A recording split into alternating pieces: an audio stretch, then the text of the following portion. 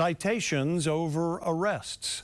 That's what some lawmakers are proposing to address jail overcrowding.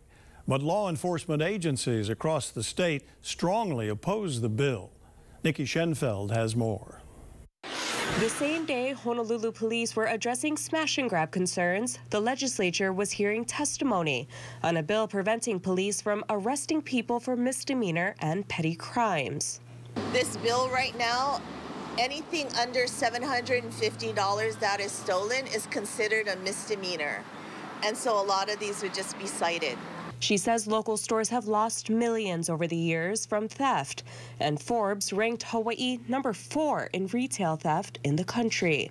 Bills like this just encourage more theft. You know, it's kind of in favor of the theft or the thieves because they know there's no consequences.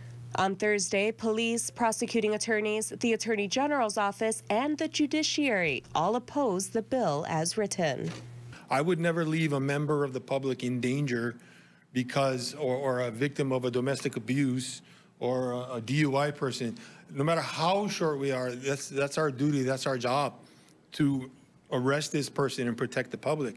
By doing this citation thing, we're not protecting the public. You're creating bigger problems. But people who support the bill say the jails are overcrowded and need to offer better mental and substance abuse treatments.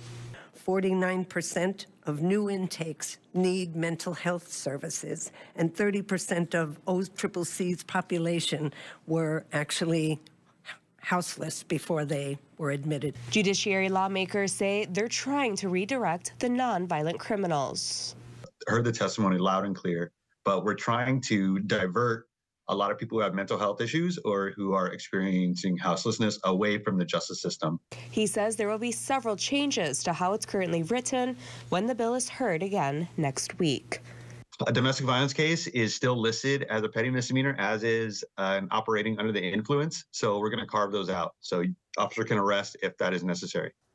Officer always has the discretion to arrest if there's violence involved or if somebody's in danger. Nikki Schenfeld, KHON2 News, working for Hawaii.